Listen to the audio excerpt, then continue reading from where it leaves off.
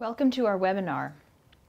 I'm Dr. Tara McCannel at the Department of Ophthalmology at UCLA, and our topic today is going to be nevus of the eye. Could this mean cancer?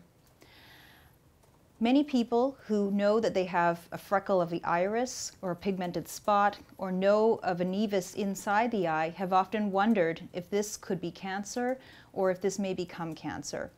I'm hoping that today we may be able to answer some questions regarding why it's important to be monitored. At Stein Eye Institute, we do see a lot of people with ocular melanoma, even diagnosed small. And if caught early, the prognosis may be good.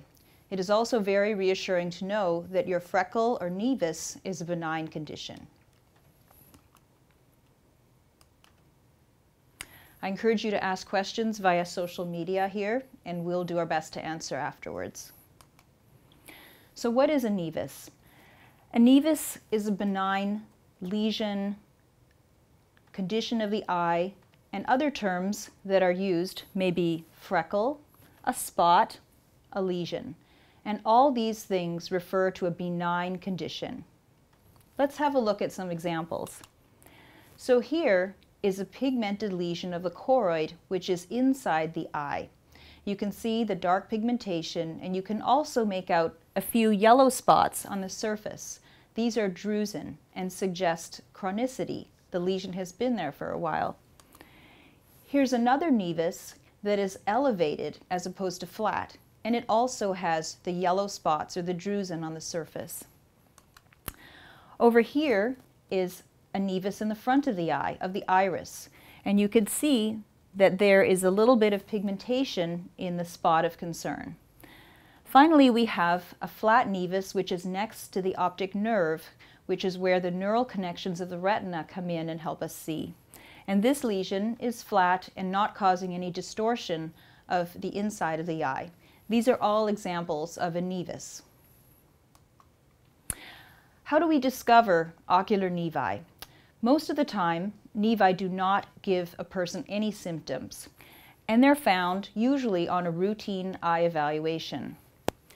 Many times when we visit the eye care provider, there may be photographs performed of the eye, and many times these reveal unusual spots that get further evaluated.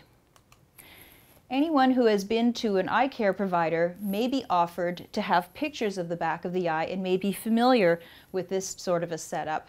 And I think the reason we're seeing more of this is because this is a fairly straightforward examination for a patient to undergo. The pupil does not need to be dilated, and a picture like this provides a significant amount of information of the inside of the eye. Here's an example of a spot that was found by such a photograph. You can see the pigmentation that the arrow is pointing to. This is a nevus. This is another patient who had a pigmented spot. Again, this is one of those photographs that capture much of the back of the eye. And it's important to realize that this is actually not a nevus, this is a melanoma. So photographs taken of the back of the eye are helpful for identifying things that are abnormal, but they may not be helpful in providing the diagnosis. This particular patient was monitored for over a year before we saw them and diagnosed melanoma. Here's another example of a patient, and you can see the tumor in the periphery here. Because of the slight distortion of coloration, it doesn't appear pigmented. In fact, it looks sort of yellow on this photo. But this person had a photo taken about a year before and was told she had something unusual in the eye and was told not to be concerned. However, as time went on, her lesion grew. So this leads us to the question of, could my nevus actually be cancer? Oftentimes, when someone says, you have a freckle in your eye, don't be concerned, the diagnosis is correct, because as in our previous examples, a nevus has very benign characteristics that most eye care practitioners are able to distinguish. However, sometimes the diagnosis of a benign nevus may not be correct, and the person may actually have a small melanoma. A person may also have a benign nevus in their eye which has been there for many years. But we still recommend that this be monitored because a benign freckle or spot of the eye can slowly change over time, just like an unusual freckle on one's skin can turn into a melanoma. What are the features of a lesion or a spot in the eye that has become a melanoma or that may be worrisome for melanoma? Any nevus that is elevated or has some sort of measurable thickness by imaging test must be monitored closely. Those nevi or freckles are at a higher risk of turning into a melanoma over time. Any nevus that is associated with some activity, and by activity we often see fluid or leaking of the lesion. When a lesion such as this has leakage occurring and we see fluid, there is a very high risk that this may be turning into a melanoma. So let's talk a little bit about small ocular melanoma or small choroidal melanoma. And this is a very controversial area, even amongst ophthalmic oncologists who see a lot of patients with melanoma and nevi, because sometimes in borderline cases there is not absolute agreement on whether a spot may be benign or actually be a melanoma. So what is a small melanoma? Most of the time we consider small melanomas to be less than 2.5 millimeters in thickness or height. This is an example of a patient with a small melanoma. Usually, small melanoma are found in the macula, and that's the center of sight as you see in this picture here, because they're detected because the tumor actually starts to distort the retina and cause symptoms which bring a patient to attention. Another reason why small nevi are often found here is because this is directly straight into the back of the eye and the easiest area to detect on a dilated fundus exam. The traditional approach of treating a small melanoma actually is observation rather than immediate treatment. And the question is, why would we not definitively treat a melanoma when it is small at the outset? And I've thought about this, and there are some reasons why many ophthalmic oncologists may recommend observation only. One of the things that is true is that the risk of the cancer spreading or metastasis is low. We know that the smaller the melanoma, the lower the risk that a patient may develop spread of the cancer. So a lot of people feel that, well, these are low-risk cancers, we don't necessarily need to treat them immediately. Another concern is that there is worry that treatments for melanoma may blind the eye. That is true. We do use radiation to definitively kill the cancer cells of the melanoma. However, in our approaches, we usually only require a small amount of radiation to treat a small melanoma. There are some traditional radiation protocols where more radiation may be used, and certainly a lot of radiation in the macula or the center of the vision can harm the vision. Finally, treating a small melanoma in the macula may be challenging because we actually have to get to the very back of the eye. However, this is not a concern or a challenge at a center where there is a lot of experience treating melanomas. Let me share with you an example. This is a 41-year-old female who was found on diagnosis to have a small melanoma. And I've circled the melanoma here so that you can see it's slightly elevated, it's pigmented, and this lesion was leaking fluid. And she had seen a specialist who recommended that we need to wait for the tumor to grow to 3 millimeters to meet the criteria before we can consider it a melanoma and offer treatment. I think that things are changing now as we realize in medicine that early detection results in early treatment and better outcomes.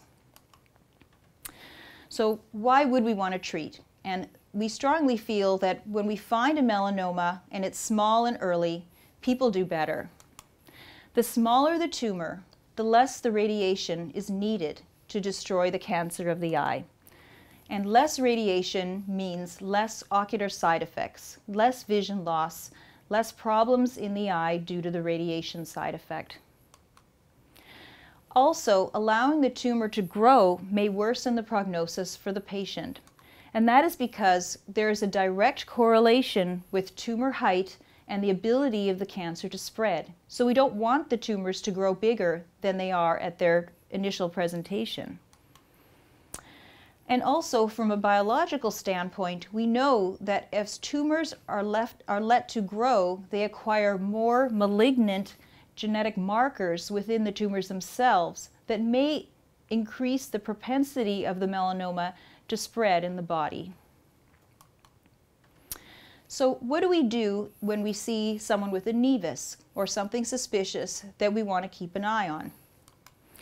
We evaluate people for growth, and we do that by a number of tests, including ultrasonography, where we can check all of the dimensions of the lesion at the visits. We look for any increase in activity of the tumor, and I mentioned before leaking fluid is one of them. So, for example, we can see change in activity by a change in the pattern of the ultrasonographic features within the tumor itself. And sometimes we can see an increase in subretinal fluid that signifies that this benign spot is starting to change. And we use our imaging studies and clinical examination to help us. Ideally, it's wonderful if we can catch something like this before the tumor actually grows so that we can treat the patient early. Let me share with you an example of another case. This is a 63-year-old male who was found to have a pigmented spot in the macula. He was seen by his optometrist and referred to our center. You can see the pigmented spot, and there is some orange coloration within it, so it looks pretty suspicious.